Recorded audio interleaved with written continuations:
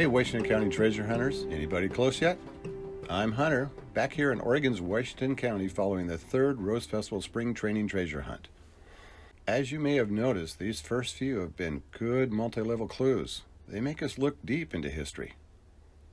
Anyone else catch the nod to James Bond movies in Clue 2? Or the higher elevation clue in 3? Okay, so we're halfway through. Let's read through Clue 4 and see if we can guess what it refers to. Clue 4. The district had quite the hassle, adding another site to get a tassel. Meetings were had, folks were sad, but the process ended with a brand new pad. A maverick will narrow this down, don't be late, but think about the name first given by 48. Well, the story in this one is about a gathering of some kind that decided the fate of something important. But what are the key words here?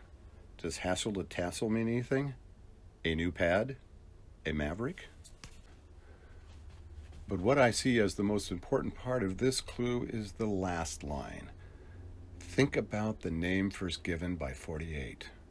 Well, what that means to me is that once we figure out what the first part means, we then have to research our own answer to find the final answer. Got that? So just like in the first two hunts, make sure you line up your answers.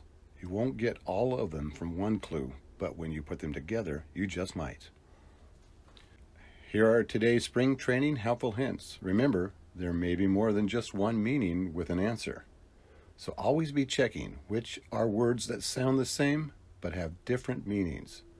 Good luck and enjoy your journey through Washington County in this third Rose Festival Spring Training Treasure Hunt. I'm Hunter. Go to rosefestival.org for all the daily clues. And once you're done with spring training, join us for the big hunt, the Rose Festival Treasure Hunt, starting May 30th. I'll see you next time as we discover Clark County, just across the river in the great state of Washington.